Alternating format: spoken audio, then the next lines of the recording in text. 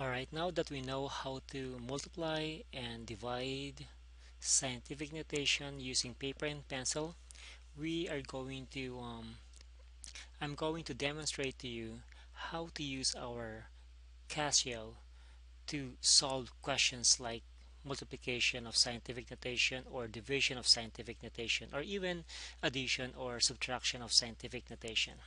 So the first step that you have to do is to go to the main menu, go to run, and then we are going to set this one up so that it will be in scientific notation mode. To do that, we are going to access this setup here. So press shift, menu, scroll all the way down until you'll see display. Now right now we are in the normal mode. So we are going to change normal mode into scientific mode. So we are going to press F2.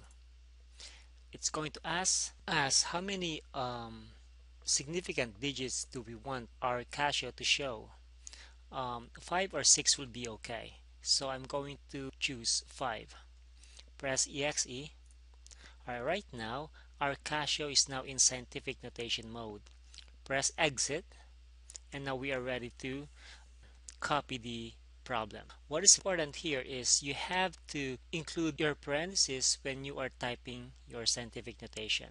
So to type this one in, I'll press open paren 3.42 times 10 raised to 5 close paren, then times 4.67 times 10 raised to 9 close parentheses.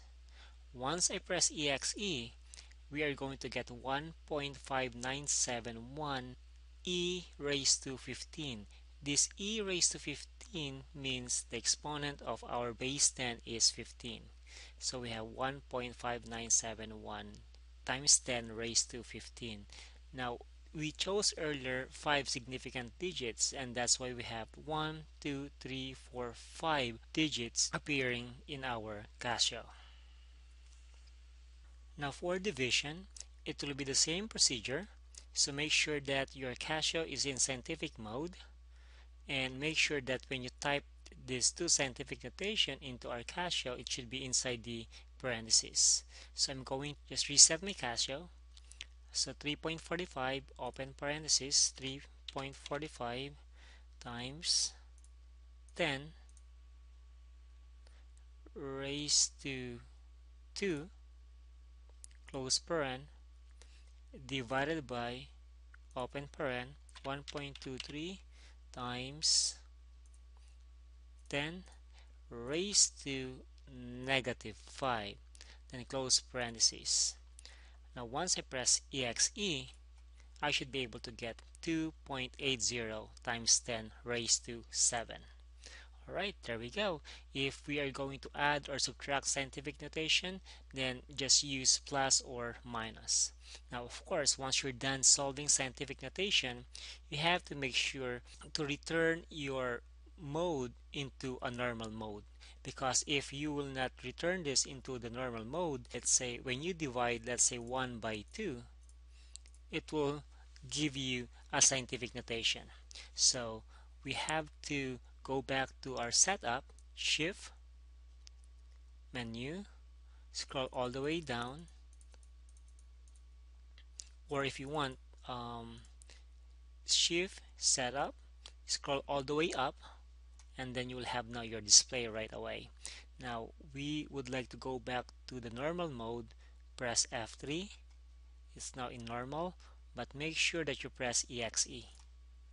Alright, so when you divide 1 by 2, we will no longer get a scientific notation answer, but we'll get a decimal point 5. There we go. So don't worry if you're going to add, subtract scientific notation. It should be very easy to check our answer. We can use our Casio. The only problem here, if you're solving word problem, is which operation should you be using? Is it addition, multiplication, division, or subtraction?